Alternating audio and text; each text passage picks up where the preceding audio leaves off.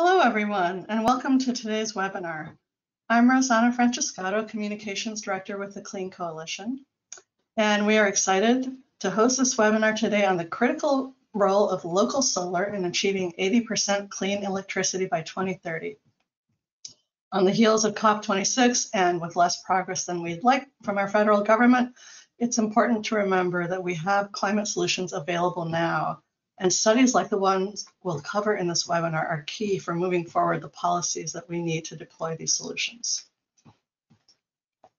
So before we get into that, a few quick housekeeping items. We will email everyone the webinar recording and slides within a couple of business days. Also, all of our webinars are archived on our website, clean-coalition.org, under events. If you have questions at any time during the webinar, please go ahead and type them in the question pane at the right of your screen. We will answer as many questions as we can during the Q&A, which will follow the presentations. And if you have any questions about the Clean Coalition, you can contact me at rosanna@clean-coalition.org. And speaking of the Clean Coalition, I want to start by setting the stage for today's webinar, including who the Clean Coalition is and what we're about. The Clean Coalition is a nonprofit organization, and our mission is to accelerate the transition to renewable energy and a modern grid. Our end game vision is that we will get to 100% renewable energy within the next 2 decades. And I know you all get how important that goal is. At the Clean Coalition, we're focused on the 25% of that end game that we believe needs to come from local renewable sources. And I should say, that's at least 25%. There are places already around the US and around the world that have gotten to more than that. I do want to clarify that the Clean Coalition does believe we'll still need to get up to 75% of our energy from remote sources. So there is a very important role for remote energy generation and the transmission system. But local renewables provide significant benefits that remote generation just can't provide, like local jobs, resilience, and cost savings. And the transmission system is incredibly expensive. In fact, transmission costs are absolutely out of control throughout the country. They are the fastest growing component of electricity bills in California, where transmission already costs about the same as the energy itself. And soon it could even cost more to move energy around than to generate it. And this is partly because of how the market is designed. Transmission is guaranteed a pretty crazy return on equity of 12%. There's no other investment we know of where you can get that kind of guaranteed return on equity. And this outdated business model creates massive market distortions and conflicts of interest, like the transmission access charges distortion in California. And it leads utilities to make spurious arguments for building out more transmission when it's often not needed. And I want to point out quickly that transmission costs are much higher than they seem, because when you add operations and maintenance plus the ROE, transmission costs go up 10 times beyond their initial capital costs, and these costs are borne by ratepayers. Again, you'll get these slides after the presentation, so in the interest of time, I'm going to move ahead, but there's lots more information here. So transmission costs to ratepayers are huge and growing, and in California, we have a huge market distortion in the way that transmission access charges, or TAC, are metered and assessed. And that means California ratepayers are paying more than they should for the transmission system, and local renewable energy projects are disincentivized. So here you see an illustration of the distribution grid and the transmission grid. And TAC are the usage fees for the transmission grid. In California's investor-owned utility service territories, these fees are being metered and assessed incorrectly at the customer meter, as shown here. That means you can't tell whether that energy came from the solar rooftop next door or from a power plant 1,000 miles away. They're treated exactly the same, regardless of the fact that the remote energy used the transmission grid and the locally generated energy didn't use it at all. Now, in municipal utility service territories, on the other hand, TAC are being metered and assessed correctly at the substations between the high voltage to low voltage transmission lines and the low voltage transmission lines to the distribution grid. So that's the substations you see here. So the way that TAC are being assessed in IOU service territories just doesn't make sense. It's like paying extra shipping and handling fees for something you picked up next door, or paying a toll for the Golden Gate Bridge if you pull into your driveway at home. You may hear a lot of talk about cost shifts these days, but this is a real cost shift happening in California. So we have to fix this. And we have to fix it not only because ratepayers are paying these costs, but also because TAC distorts the market by making remote energy generation look a lot cheaper than it is. 3 cents per kilowatt hour is being stolen from local renewables, which makes them look more expensive. And these charts show how that's happening. You hear a lot also about economies of scale of utility scale solar compared to rooftop solar. And in the chart on the left, you can see how when we ignore the transmission costs, remote generation does indeed look cheaper. But when you transport that energy over the transmission grid, you have additional, what we call shipping and handling costs, associated with that transmission, and that comes to that 3 cents per kilowatt hour. Now, once we fix the TAC distortion and make transmission costs visible, then local renewables look a lot more cost effective, as you can see here in the chart on the right. And you get resilience and many other benefits at no extra cost. So since overall transmission costs are increasing rapidly, TAC, of course, are also increasing. And in 20 years, TAC are expected to be at 4.5 cents per kilowatt hour. That's where we get that levelized cost of TAC at 3 cents. And that 3 cents is about 50% of the average wholesale cost of electricity in California. So that's a huge amount. The Clean Coalition did a deep analysis on this, and we found that if you fix the TAC market distortion, we'll end up with a lot more local renewables over the next 20 years. If we continued with business as usual, we would get to about 12% local renewables. But if we fix TAC, we can get that to over 30%. So also, if we do that, we will save Californians over $60 billion over these 20 years. And of course, we'll have much better outcomes for local renewables. And I want to mention that this is not just theoretical based on our analysis. We actually know that deploying more local renewables can save us money.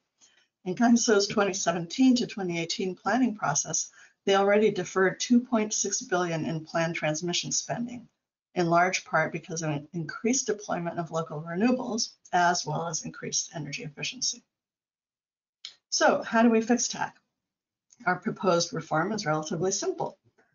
Only charge transmission fees for energy delivered through the transmission system, and have procurement reflect both the energy purchase price and the delivery charges. There's a lot of support for this reform. We've gotten nearly 90 organizations to sign on to our campaign so far. We're actually at 89 right now, and we're making progress on legislation. If you'd like to join in this work or sign on as a supporter, please contact me or go to the links shown here. And I want to point out that TAC may seem like an obscure issue, but it's really key to deploying more local renewables to reform the system. And this will lower costs for all ratepayers.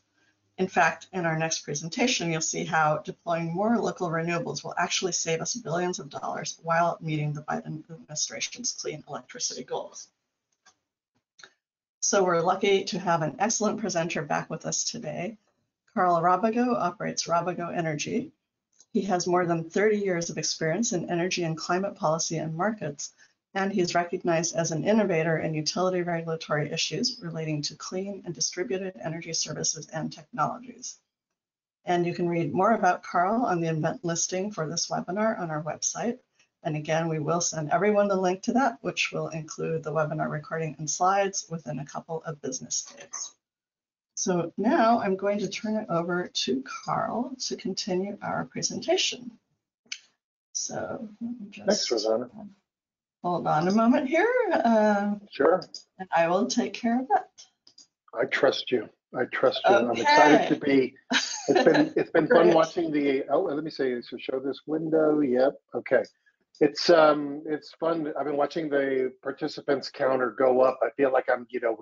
We're about to reach that level, folks. Anyway, the pledge drive is working. Thank you for taking the time out of your busy days to join me, and for hosting me for this discussion.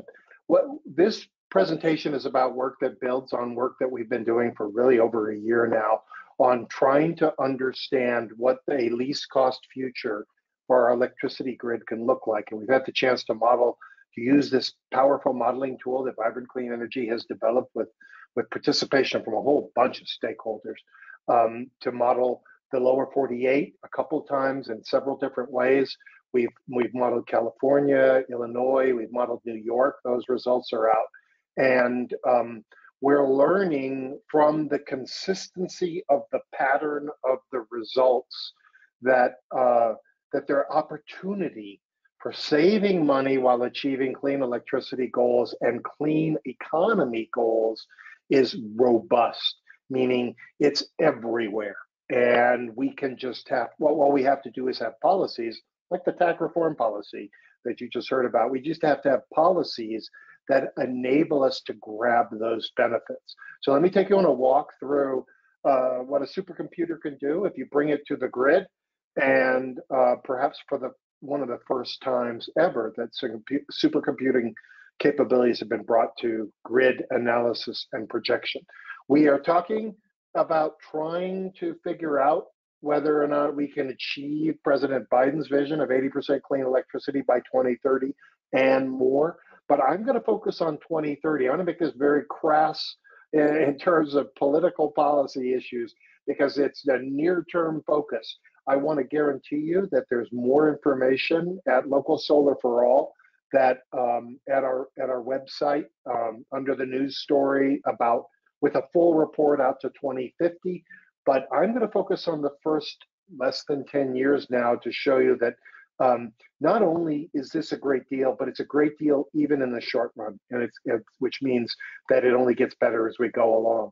So what did we do? Well, we just asked the basic question. We said to the model, look, model, you're a least cost model. You do production cost modeling, meaning what is the least expensive resource I can choose to meet the next increment of demand, and also capacity expansion modeling, which means what are the next resources I need to acquire and add to the grid in order to keep the grid working and reliably provide for everyone's demand for electric services.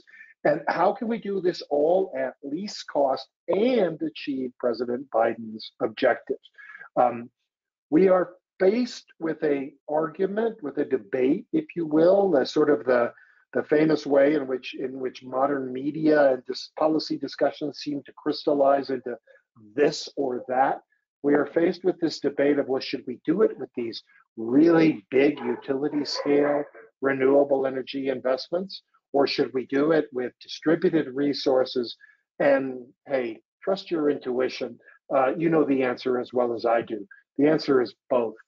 We need to and our way to a clean energy future, not follow an or path where we choose who's the enemy and who's the winner. We can achieve 80% clean electricity reductions by 2030 and 50% economy-wide reductions in carbon dioxide emissions. And we can go on by 2050 and electrify our entire economy and eliminate carbon dioxide emissions at lower cost if, and that's the question we want to answer. So what did we learn?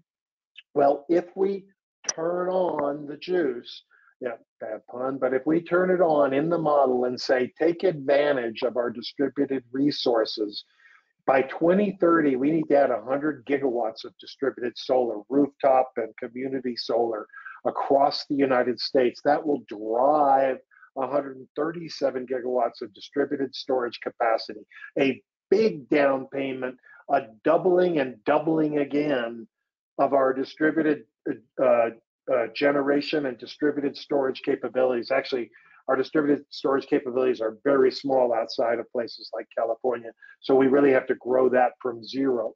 But if we do that, it will in turn drive big amounts of utility scale solar, big amounts of utility scale wind. It'll save $100 billion in just that short time frame. It will add over 1 million incremental jobs because these are labor intense resources. And if we then take advantage of these savings to deploy these resources to provide benefits to low and moderate income households, we can make life better for 8 to 15 million LMI households by targeting these resources where we go. And like I said, these are things we've learned in our model and things we're learning from other models by the Department of Energy, by the Solar Energy Industry Association, by our own previous analyses. We need to step on the gas, bad metaphor, in order to accelerate our progress towards our clean energy policy goals. But we can save money if we do it and if we go with distributed resources.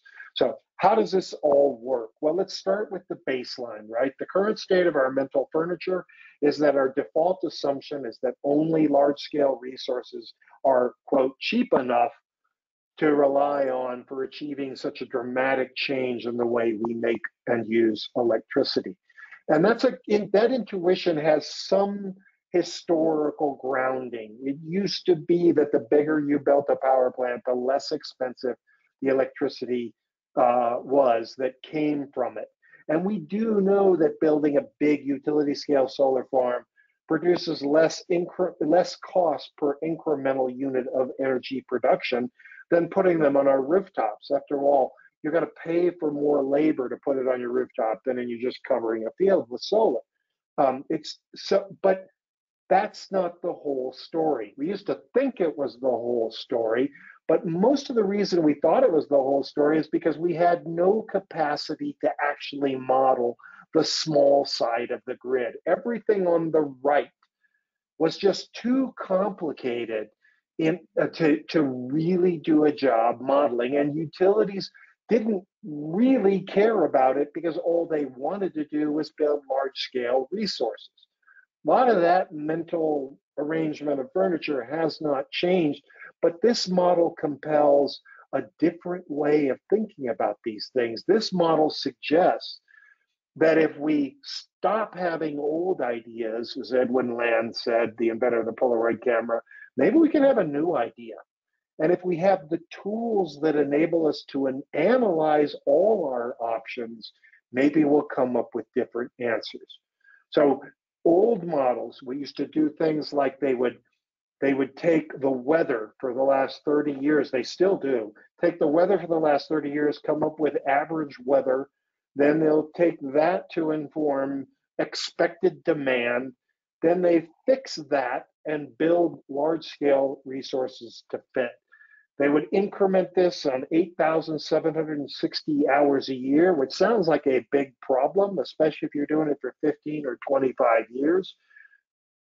And they would put it into a model that looked at resources that came in chunk sizes of 50 megawatts or 100 megawatts, that came once every hour, like I said, and that were added somewhere in the system with some kind of static value added for the cost of transmission and distribution. Not a very dynamic way to go, but once upon a time, rough justice, reasonably accurate, because the only thing you wanted to do was big system investments. That didn't look at those options on the right as choices, therefore as resources, and that's the most important thing we changed when we went to Vibrant Clean Energy and we got to use their wisdom model. We opened up the frontier between the large scale system and the small scale system. They built a computer that was capable of analyzing 10,000 times more data points, that took things down to a resolution of 3 square kilometers, not a whole state at the time, took it down to 1 kilowatt, not 50 or 100 megawatts, and took it down to 5-minute increments, not 8,760, but 105,120 time increments in every year. By the way, for the cool kids, used to have to know 8760. I'd say to be really cool now, you gotta have to know 105, 120. So commit it to memory and everybody will know you're an energy geek like me. We break down the barrier. We look at all those options. We can right size our resource selection to match our demand and more. I'll tell you about that in a moment. But we can right size our resource selection, which means better fit gives us better economic efficiency and more savings. We can plan, sorry about the poodles, we can plan for the total system at the same time. We can ask not just what is the least cost of energy production, but also, is it still the least cost option when we add in the transmission and distribution necessary to actually serve a customer's load? And we can do all this in a way that takes the best advantage of all resources on both sides of the old system divide. With that capability, we have been asking a lot of questions of this model. The question we ask here, to place it as starkly as we possibly could, was, is this concept that we have to do this all with utility scale resources really the least cost solution? So we ran the model to achieve the top 4 policy objectives. Were exactly the same on the left and the right. 80% clean electricity by 2030, 50% economy-wide reductions in CO2 by 2030, 95% economy-wide carbon reductions by 2050, and economy-wide electrification of thermal transportation and electrical loads by, well, they're all electrical loads now, by 2050. And turn on the optimization capacity of this model, as well as take advantage of local solar and storage as resources. What is local solar and storage? I want to make sure I define the term for you.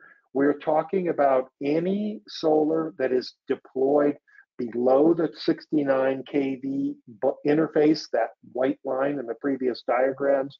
We're talking about mostly rooftop, but also community solar. We're talking about the small scale stuff that doesn't need to be charged those tax charges, as you just saw, in order to get its electricity to load, pretty much. Although there's an opportunity for moving that electricity throughout the entire system, of course. We're talking about, by the way, the model also looks at other resources like DSM. Because the model is trying to solve for utility capacity, it doesn't select as much of that as it will select of a generating resource, but those resources are in there as well. What did we compare that to? Well, we compared it to saying, the heck with this, turn off the local solar and storage engine. Not a realistic assumption, but the assumption that would allow us to really test the economics of large-scale utility resources. We said turn off that optimization function and turn off additions of local solar and storage after 2021.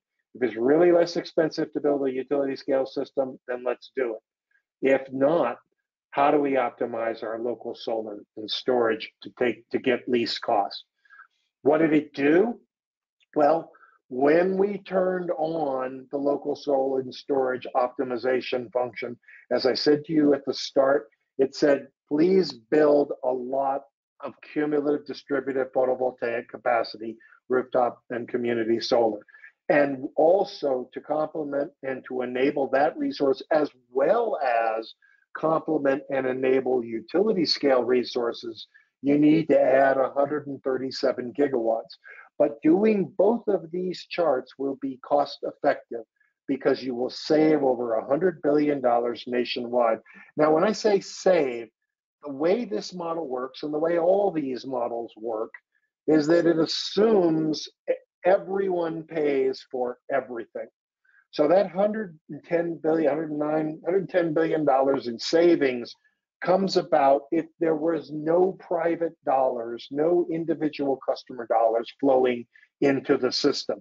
Of course, we know that's not true. There are always those good citizens who figure out a way to invest some of their own hard-earned money into improving things at their house and in their community. Any of those investments increases the value of the savings even further. But we just took the bare minimum baseline. Everybody has to pay for everything. There are no volunteers. Reality is there will be volunteers and these savings will be even bigger if we grow the system in this way. And what does the shape of that savings curve look like? Well, what's nice about this is that you save from day one and you save all the way through this planning horizon out to 2030. So politically speaking, this is a really good deal. And like I said, it doesn't include those contributions made by private customers. It doesn't include all the very real benefits that we could get from things like siting these facilities where they can create more jobs for economically distressed communities, the reduced pollution that comes from displacing fossil generating units, all the so-called social benefits that come with a clean energy transition. And this is just out to 2030. The benefits are positive every step of the way. And we could get more benefits if we were willing to be more aggressive in our pursuit of those policy objectives. How does it do it? This is the part where I get really excited, thinking about how the grid is changed by just the size of the resources that we target. The top half of this diagram shows you utility scale thinking only. This is a select number of hours out of the total system, so we can really zoom in. It's the high peak cost summer months in our total sample. And what you can see is that the utility scale generation on the left has to chase constantly changing distribution demand on the right. That constant chasing is what adds cost to the utility system and burdens power plants that would just like to run smoothly, right? That's the challenge. It's peaky. And when it's peaky like this, the entire system varies, and that variability adds cost. So the very first thing that utility solar and storage does, and this squares with our reality, is it smooths the load that the utility system sees. Now your generation units get used more efficiently. They get used more, they get more value out of their usage because we brought up the bottom on the right-hand side of this lower corner here. The distribution demand with optimized DER has got less gap between the peaks and more time when the entire system can run smoothly. So this smoothing the load function generates a huge amounts of economic efficiency benefit. It just lets the system run better. And that's good for everybody, regardless of whether you're able to afford to invest in community solar membership or rooftop solar investment, because everybody's total system costs go down. The second way in which savings are created is because these local solar and storage assets shape the load. They change the shape across all 8,760 hours, 105,125-minute increments in a year. Looking at the top of this chart, what you see is the shape of utility system service, if you will, the demand on the system across all the hours in the year. That demand is very high, and fully high needs the entire system less than 10% of the hours in the year. This needle peak nature of the shape of demand is the biggest cost driver, and it's what everybody goes after. It's what demand response is really good at. It's what summer peak load solutions like distributed solar are really good at. It's what batteries are really good at, and it's what everybody has been focusing on because that's where the really high costs sit.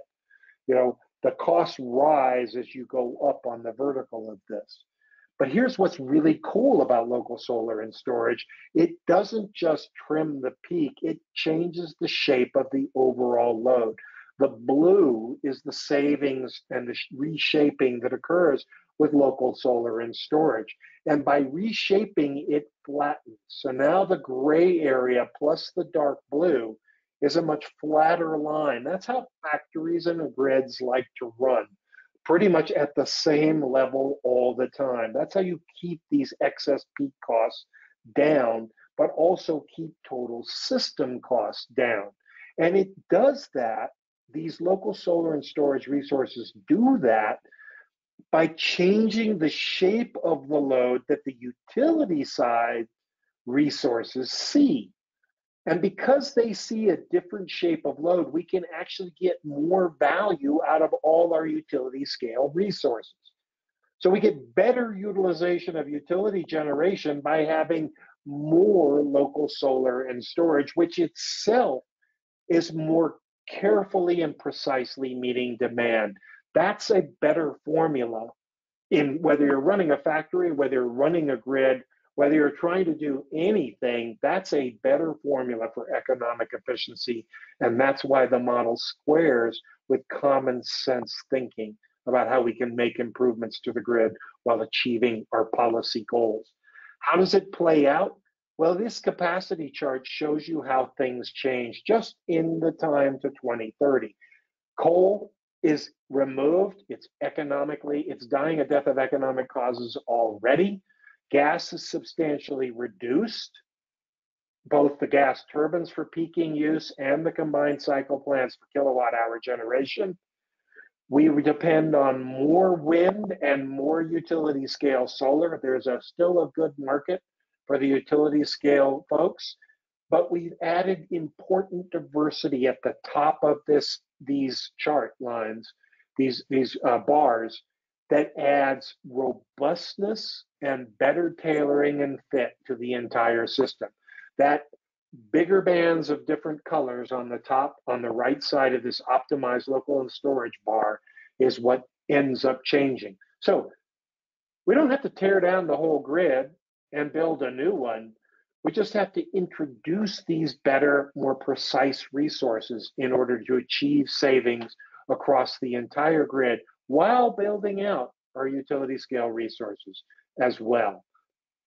What does it do? Well, in addition to achieving those results, it also achieves fantastic growth in distributed solar and distributed storage jobs. These jobs, by the way, don't go into that $110 billion savings. They're additional. Just like those dollars that are saved if people bring their private investment into their own solar participation, however they do it, these are incremental benefits. Then jobs create benefits, especially in local economies, that we achieve beyond just the cold, hard math of utility system costs. So again, if you want to get President Biden and our country's vision of 80% clean electricity by 2030 and all those other objectives, we need to step on the pedal and really speed up our movement towards distributed solar. We certainly need to stop doing reductions in distributed solar or gutting net metering policies or other things like that. We need to accelerate our deployment and capacity for absorbing and deploying distributed storage. We need to keep the engine moving on our utility scale resources. And then we'll have $109 billion of savings just by 2030 as an insurance policy against bigger goals that we want to achieve later on. We'll get the benefit of additional jobs. And like I said before, we can deploy these tactically as well as strategically to achieve and deliver benefits to low and moderate income households, just like we've learned in this study and other studies. So wrapping this up a little bit here, what we knew before is that distributed solar was the most charismatic energy resource in our lifetimes. Well, now we know that local solar plus storage is even more to get excited about. We can get benefits out of it, as we already knew, but we can actually complement growth of the entire system and save money while achieving our policy objectives. But we can't be shy about this. We must commit to a cleaner future if we want a cleaner future.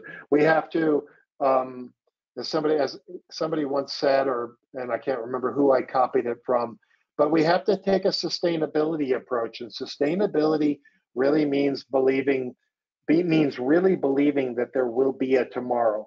If we believe there will be a tomorrow, this is the time to invest in the policies that will enable us to have more local and solar and storage across the 48 states in the US right away, not waiting for 2030, not waiting for 2040, certainly not waiting for 2050 to achieve it.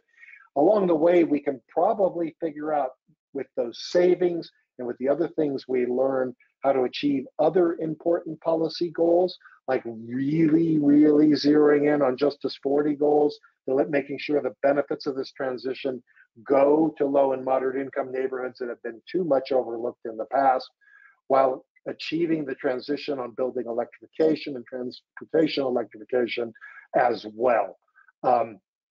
So the policy here sums down to do no evil, do no harm, don't take off the work, accelerate the support for this transition. It'll pay us back in the near and in the long term.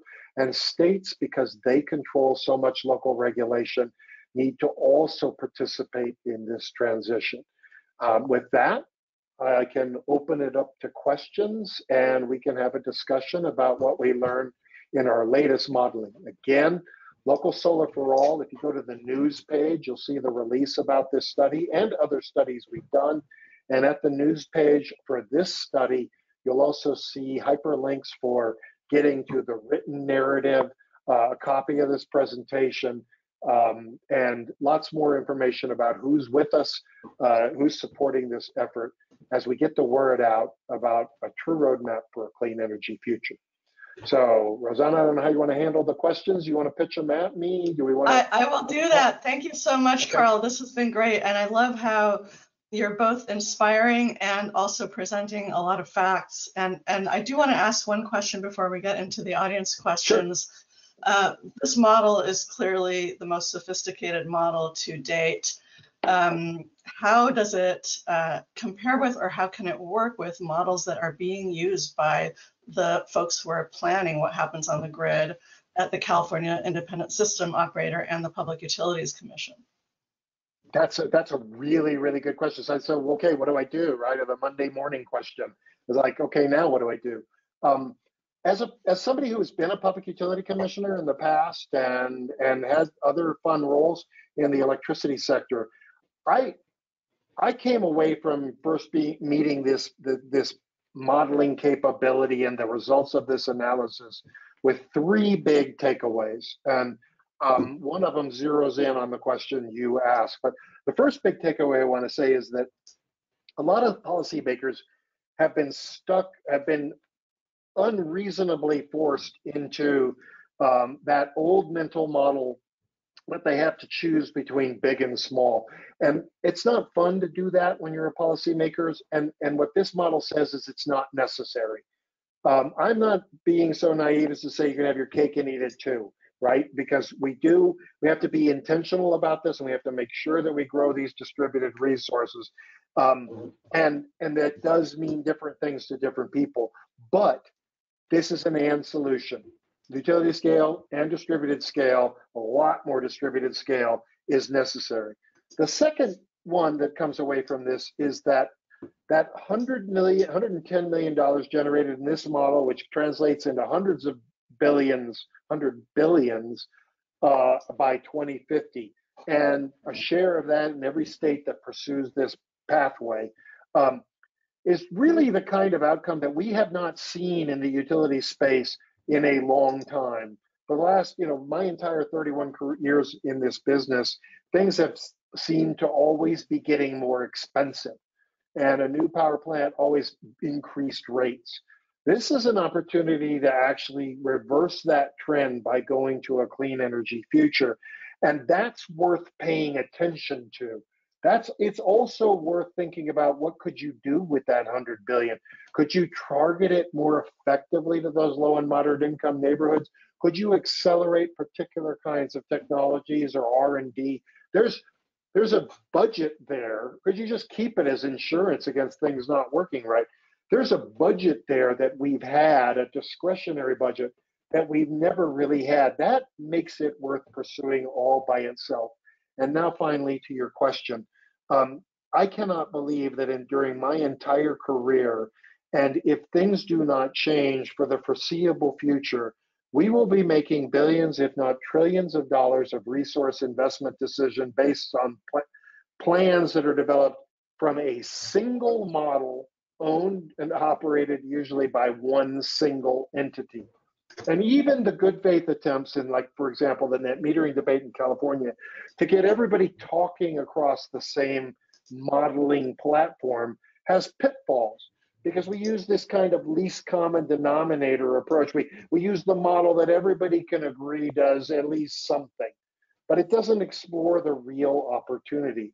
So what the PUC, CAISO, the California Energy Commission, and their counterparts across the United States should do is add this kind of analysis to how they look at their planning. Don't ignore it, complement it. Run 2 different models. It doesn't cost that much to do this. We run another model and see where the differences are and understand how complementary they are. Hold your assumptions the same, but show what better modeling can reveal and use that to inform your policy. You know, there's in the utility space, probably the biggest question that ever shows up and that informs everything about what utilities do and what regulators have to watch out for is like the return on equity. What is the profit that comes to a utility when it makes investments? Because that means they can attract shareholder dollars. It's sort of utility regulation 101. Well, I can tell you as a regulator, that setting that return on equity is one of the most powerful and important things you do. And no regulator would ever do that based on the results from one model. So we use discounted cash flow. We use cap on the models. We use expected earnings models. I've seen rate cases where 4 or 5 different models were brought to the same set of facts so that regulators would have a real understanding and a better ability to predict the future. That's what this model does, and that's what these regulators and policy organizations should do. They should bring more modeling and analysis so they can make better decisions. Long-winded, but it gave me a chance to get in a couple other points I wanted to make. Yeah, that's great. I think we all agree that they should do this. Have you had any interest from any of these agencies in this model? We've had people allow us to make presentations to them. I know that I've talked to some people that have said that have accepted these modeling results in proceedings, like integrated resource planning proceedings or rate case proceedings. So we're finding ways, we're using the tools of regulatory intervention, public interest intervention to get this information in front of them. I'm hoping that that state energy offices and regulatory commissions can take advantage of some of the support dollars that may be available with the new infrastructure bill so that they can improve their capacity for doing as best a job they can as predicting, but not only predicting, but charting their future with this model. And we stand ready to work with any of them in doing that. I will also say, Vibrant Clean Energy, the team that owns this model, they do a lot of work for a lot of people. And we at the Local Solar for All Coalition, don't control them and don't know. I know they have clients we don't know about. I know that some utilities are asking for this model so they can understand what their future could look like. And hopefully everybody will get smarter, even if some people are, don't want to get smart in public. Yeah. All right, well, let's get into some audience questions. We have quite a few. Dana Hall Great. from the law offices of Dana Hall LLC asks, how will we facilitate the grid capacity, be it transmission or distribution level, to enable the necessary DER growth in the 80% goal? Most of this DER will be grid connected and expect net metering, and the utilities have queues already that are multiple years long. And she says that her company has asked, their company has asked PJM to review a 10 megawatt solar project, and they have told us they will not have the time to review it until 2025, possibly as late as 2028. Well, first, if it's the same Dana Hall, I think it is. Virtual hugs. I miss you, friend. Although I will say I'm glad to be back in Denver, but I miss my old friend.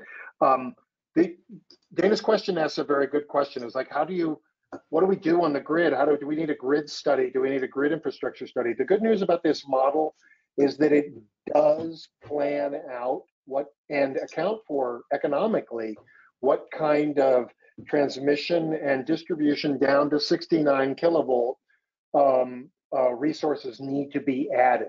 It looks at their current capacity. It figures out whether or not there's any more capacity to handle the shuttling of this electricity that comes from these distributed resources, these utility scale resources, and it pays for those transmission and distribution upgrades as part of this total equation. So this is a least cost that optimizes that as well. But below 69, this model does not do. There's a good debate about whether or not in utility production cost and capacity expansion models, we need to do that, but we do need to do it for distribution planning. So there are complementary counterpart efforts going underway with all the smart people like Grid Lab and others who are teaching us how to do distributed energy resource management, DERM, or distributed integrated resource planning or distributed energy resource planning, DERP. We're coming up, as we do in this business, we're coming up with new acronyms every day. So what we'll need to do is figure out how to do the handoffs of results between those two sides of the detailed modeling so we can really optimize the deployment. I said it, I'll say it again just really quickly. This kind of model will make investments in distribution infrastructure and then capitalize on those investments in later years. Savings increase and accelerate after 2030, and when you really start electrifying, if you invest in distribution infrastructure today, because you can serve that greatly increased load from more local resources and do more of that load shaping and smoothing. So these models have, as we say, they have perfect foresight, but they tend to be a little myopic. They solve this problem, but then they choose the best solution as they come along, and that in effect gives it the long range vision that we need. Great. A few people have asked about different locations, and I know we did a webinar previously that was a model run for California, but I want to clarify this one was a national model, correct? This was the lower 48 states, which is sort of all, you could argue, are all connected to a similar grid. We'll just talk about Texas in another time. And that resolution goes all the way down to that 3 square kilometers. So I've seen, like when we did earlier runs last December, we had we could have asked for data results for every single county in the United States. So you get that kind of resolution. And when we did California, you said, Rosanna, we actually were able to track the projected job growths and other impacts by county. That can be done by running the sort of the full model on this thing, and all the way out to 2050. Great. So since this was a national model, obviously it doesn't mean that this only works in California where we have a lot of sun. This is a model for everywhere. That's a really good point. Yes, this is a national model, and it assumes a certain amount of getting along, between states. It'll say that, gee, if there's a good transmission line and there's a hardly used transmission line and some good open space, maybe that'd be a good place to put a solar plant or a wind farm, and then move the electricity to load in a bigger center if it's possible. When you start isolating by state or region or even utility, the way we tend to do this modeling is we tend to reduce the range of our options. One of the things we were really interested in learning when we started doing state runs was, would it ever go upside down? We haven't seen that yet. I'm pretty much ready to say that optimizing distributed energy resources will yield savings anywhere you do it because of this basic way it operates. But what's the EPA slogan? Mileage may vary with usage. It depends on how you choose to build out your grid. And remember, a lot of this is also, comes home to roost, right? If you put the brakes on distributed energy resources, unfortunately, like some states have, you will lose the benefit of these savings. You have to take advantage of these resources and pursue a least cost plan. And if the utility is grousing about it, from my perspective, we need to figure out ways that utilities can do better, but not stand in the way. The things we did in the past should not be used as an argument for not building a better future. Absolutely. Marcel Howiger, staff attorney at Turn, has a couple questions. He asks, when you discuss distributed resources, especially as modeled by VCE, are you discussing wholesale projects, retail, rooftop solar projects, or both? How do the VCE assumptions apply to wholesale versus retail? I think you covered this somewhat, but do you want to talk about that a bit more? Yeah, so we're talking about the technical scale size here, and I'm not making any assumptions about sort of, if you will, offtake contracts or getting paid PERPA rates versus getting paid net metering rates or anything like that. The way these models work, like other production cost models, is that you enter the cost of that resource and you select for each increment of demand, you select starting with the least cost resources and work your way up until you've satisfied all the demand by selecting from your menu of resources. So we cover the cost for each incremental unit of kilowatt hour of production in each time slice as necessary.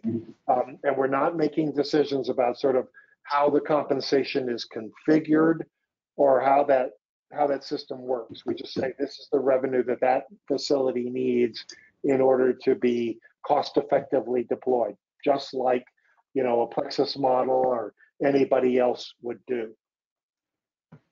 Great, and Marcel also has a question about the relative contribution to the demand shaping of local solar versus local storage. He asks, is it fair to conclude the benefit derives primarily from storage? And a couple of people had questions like that.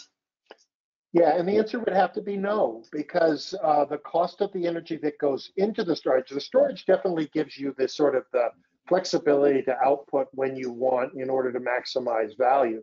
But the electricity that goes into the storage that charges the batteries has its own cost.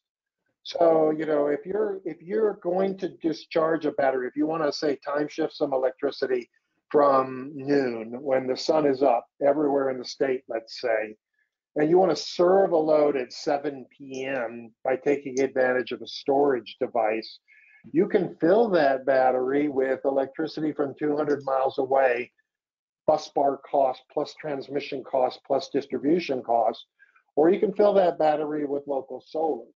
So yes, the storage is the pretty face, sort of the flexible face on serving the load. It's the last thing, if you will, the load sees. But what you fill it with is economically significant. And what this model enables us to do is to ask those system questions, bus bar cost plus transmission costs and distribution costs, for each increment of charging that is done. And that improves the value of that storage as well. Great. David Kay from Cornell University asks, do you have information that breaks down the subcomponents of transmission costs to help us understand what elements makes those costs so high? And he looked for something more detailed than the summary report that you have up. Where could you find more detail, including the results of the New York modeling that you mentioned early on? Yeah, I think the New York modeling is already up at the web. Go to the news page at Local Solar for All. There is a summary narrative for each of the individual reports we released. There's also a link, if not there, but just go directly to Vibrant Clean Energy's website, and you can find the comprehensive documentation. And I'm talking probably a couple hundred pages, real happy geek stuff. I mean, there's like Greek letters in there and all sorts of formulas and stuff that explain how the wisdom model deals with all those things like the transmission O&M, transmission CapEx, and all those other factors. I don't remember what I've read about it, So I won't say anything specifically. I'll just say, now you've given me a reason to go back to that document and make my head swim again. Okay, so we should look there. Yes. James Dodenhoff, principal at Silent Running LLC, asks, what assumptions does the model make about ownership of utility scale generation? Does it matter whether utilities own utility scale assets, or does the model change if there's private sector ownership? And you talked a little bit about DER, but what about utility scale? It does not. It assumes that the resource has a cost and that whoever operates it and delivers energy from it requires a certain amount of revenue in order to do that. So remember how these production cost models work, right? They sit there and they say, okay, next time slice, what's the demand? It's 100. Okay, who will give me 100? I don't have 100. I'll give you 75, and this is the lowest cost. Take it. Okay, I've got 5 more, and the next highest cost. Take that, and take that, and take that, until, okay, I've got 100. Thank you very much. Next time slice. And they just do that iteratively throughout all the time slices that they have to solve for. That's a very crude simplification of how they do it, but it's sort of the basic function. So in this case, it just asks, what can it be built for? And assumes prices that come out of things like the NREL ATB, which tell you what the incremental cost is for that resource, and assumes that somebody provides it. Who gets to provide it is an important policy question.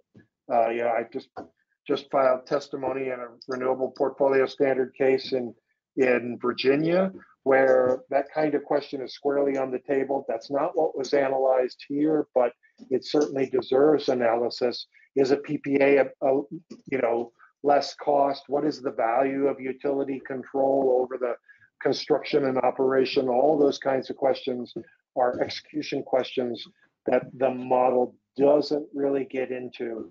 Though now I want to thank you, because next time I talk to Chris, I'm going to ask him, hey, can you enter those variables and give us some optimization strategies for utility owned or market resources? And if I learn anything good, I'll make sure I'll try hard to get a study that shows it.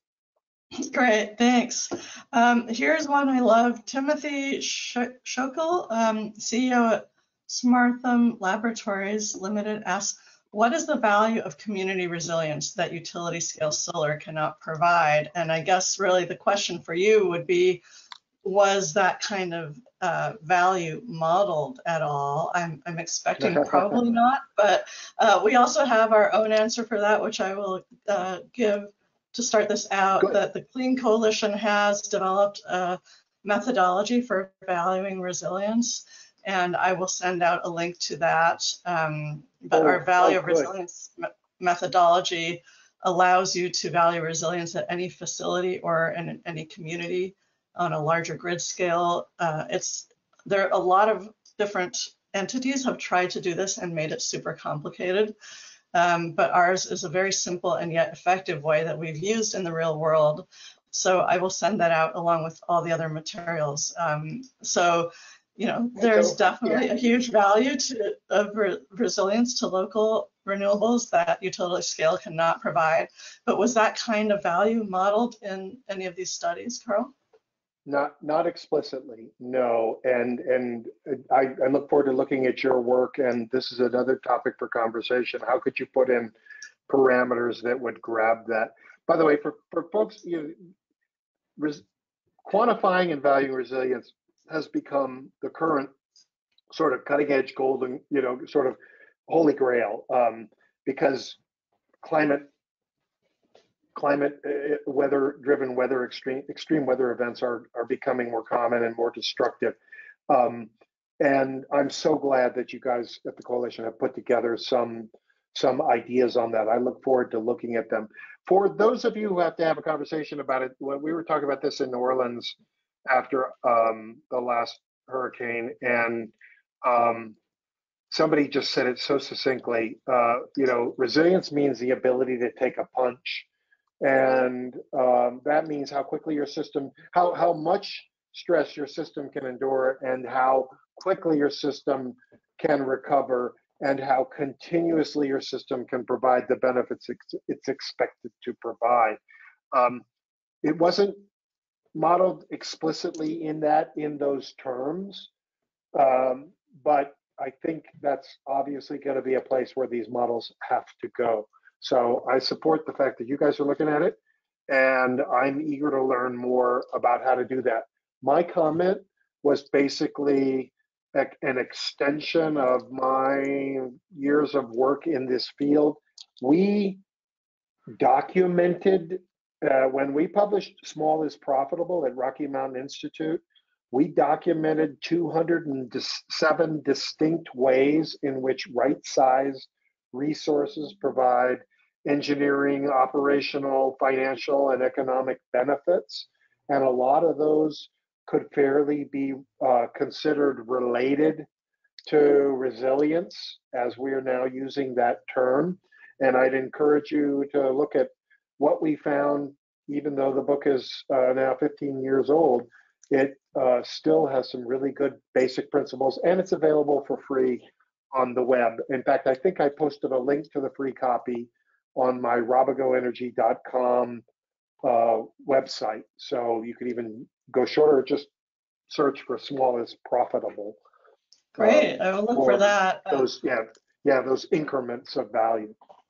Yeah, and I think what all this shows is that, all of these models show huge savings, and that's without even accounting for things like the value of resilience or jobs, or of course, externalities, which are really enormous. So do you have time for one or two more, Carl? I want to ask this one. Wait, I think, thank you for asking, because I just noticed it's 102 as well. Let me do a 100% confirm on my calendar and see where I'm sitting. What's today? Actually, I'm in good shape. So we can stay for a couple more. We have a few more, and I want to ask another question about what's in the model. Claire Broom is asking, does the model identify the locational benefits of DER? Is that something that is considered? Right, not as finely as we would like. Because it'll tell you where you should put DER for maximum system-wide benefit, right? So it says, I need another increment. I could get it from here. I'll put it here, and then it'd be really good because I'd have the lowest total system cost. We don't really know, for example, like the jobs benefits.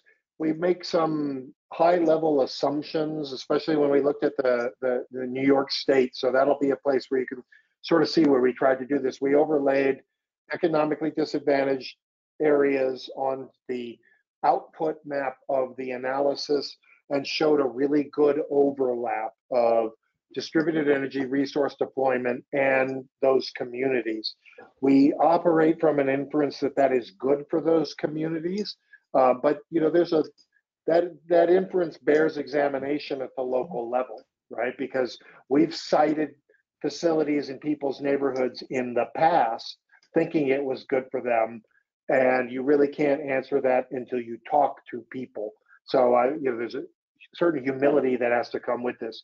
We assume that the incremental jobs appear in the area where the facilities are sited, but we obviously we know that somebody may commute. So you have to make adjustments for how labor deploys in support of resource deployment, and understand that in your community as well. For example, New York City needs a lot of distributed generation, but there's a whole lot of people drive a long way to get, or take the train a long way to get to New York City to work every day. And you need to make those sort of localized adjustments. But you can tell where the resources need to be, and that enables you to have a discussion about whether that's good for folks and whether or not you want to therefore pursue that for maximum system value. It's sort of a locational DER benefit, and we just have to do it with our eyes more wide open about the environmental justice, energy justice implications of those decisions.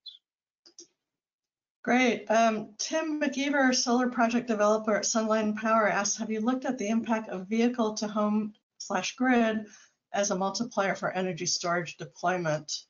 And that makes me Yeah, also wonder, have you looked at how energy use is expected to increase? yeah, I'm not sure that this assumes that those electric vehicles are anything but load. So I'm sure it considers them distributed storage. I don't think so, but I need to double check the documentation and see what they assume about it.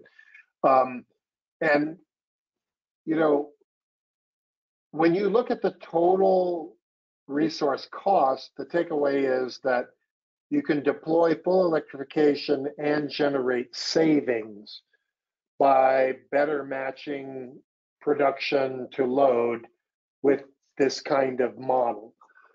So the question that's underneath that is, how do you parse that? Did you just valley fill with, for example, electric vehicle load so that you'd have smoothness? Did you valley fill with storage? Did you valley, it's just like, there's a good working sort of hypothetical question out there is there really, do we have to actually add a whole lot of generating capacity, to electrify some segments, or could we just, add it in during the times where we're not using electricity? Now, this model tries to head toward that, but as my graph shows, it doesn't completely flatten demand. So, you still are likely to have some increments of additional requirements. What's nice about this model is it tells us that each increment of additional load triggers an opportunity to actually save more by deploying more of the cost-effective resources, and by doing it smartly and in a targeted fashion. So I'd have to, like I say, I'd have to check. I don't think it assumes feed grid deployment or production of energy, but I'll check. Great, thank you. Deborah Rowe, U.S. Partnership for Education for Sustainable Development at District of Columbia asks, has NARUC or other key organizations validated the integrity of this modeling? I have a feeling that it's been validated in many ways, but that would be interesting to hear. Yeah, and who was it asking who validated it? Deborah Rowe was asking, has NARUC or any other key organization validated? Yeah, of course, the only validation is to live the next 10 years or 30 years of our lives and see if we do it and whether it works out, right? I mean, this is a model, this is a roadmap, and if we choose to deviate or take a side trip or not even start the trip, then it can't be validated. We gather criticisms and questions. Chris Clack and the team have responded to some critiques that some people have put up, and he keeps that dialogue going. I know there was a Twitter, it's fun to follow Vibrant Clean Energy because they post some really cool results. There was some Twitter dialogue explaining how the model worked and why some assumptions about it that came out of the Haas Institute out in California were not correct. But it's sort of, ultimately, this is about sort of scientific inquiry and people saying, but did you consider, or did you consider it this way? And that the community is sort of going and doing that. I don't know. At some level, I don't know of an actual validation for this other than its use. And we're at the early stages. We're investing in these runs to encourage people to try it. We think that, based on, well, let me put it this way. Most of what I just shared with you is not actually that new, right? When you think about how you would expect right-sized resources to operate in the grid, we've been saying this stuff since well before we published Small is Profitable. This stuff goes back to studies like the Kerman Substation Project and other work done by Tom Hoff and Howard Winger and Dan Sugar, when they were all working for Carl Weinberg at PG&E and bunches of other research projects that were done. We know from things like value of solar analysis that when you disaggregate rate elements and do a benefit cost analysis, and especially if you do it consistent with the guidance from the National Standard Practice Manual for Distributed Energy Resources on benefit cost assessment, we know these resources have superior value in the individual kilowatt, in the individual installation, especially if you're wise about location and temporal value streams. What we've been able to do with this supercomputer analysis is analyze the system-wide impacts of optimizing distributed energy resources and asking the fundamental least cost question. Can optimizing distributed resources reduce the system cost if those resources are deployed or at least available system-wide? And the answer is yes. Distributed resources scale nicely into utility scale resource planning. And I don't know any reason that that premise and that result that we've seen in this modeling and has been seen in other modeling would not be valid, except for execution, which there's execution risk on everything. Great. Well, it's clearly an amazing and sophisticated model. And a couple people have asked, basically, how do we get this out there? Megan Shumway says, how do we get the utilities to run different models? Currently, they're trying to gut net metering, and we all know about that. And Deborah Rowe also mentions, that we may lose the House and even the Senate to Republicans. Let's hope not. But, how do we get conservatives or really any politicians to get, to at least see the results of this modeling and appreciate it? And the short answer is two things. First of all, don't be afraid to talk about this. There's nobody on this call, and none of your friends are unqualified to discuss this, to talk about how, wow, this guy put on this presentation, there was a lot of gobbledygook words, but basically it said that, gee, homegrown tomatoes can be safer, healthier, and more affordable than those you buy from the supermarket. And home growing your electricity seems to work the same way. That makes sense to me, and more people talking about that and saying, yeah, I think you're right, I think it does. Then the second thing is to get involved.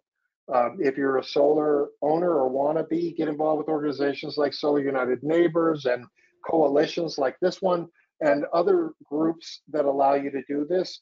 Express your opinion. Say, I heard about this. There's public speaking opportunities at every regulatory proceeding.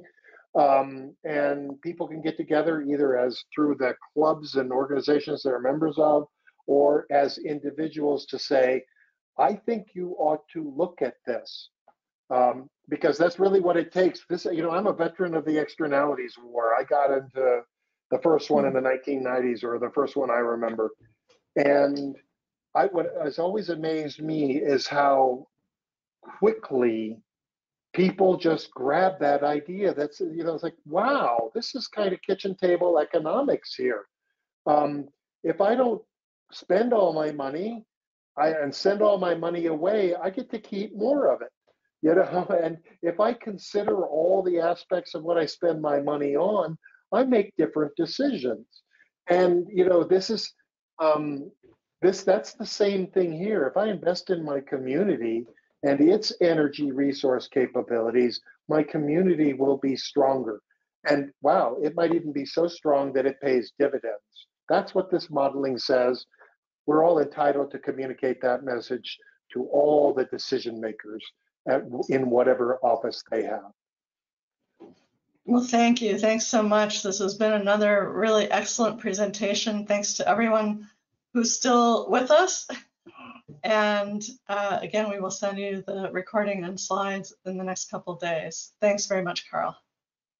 All right. Thank you very much. I really appreciate the opportunity. Take care, everyone. Be safe. Okay. Bye-bye. Bye-bye.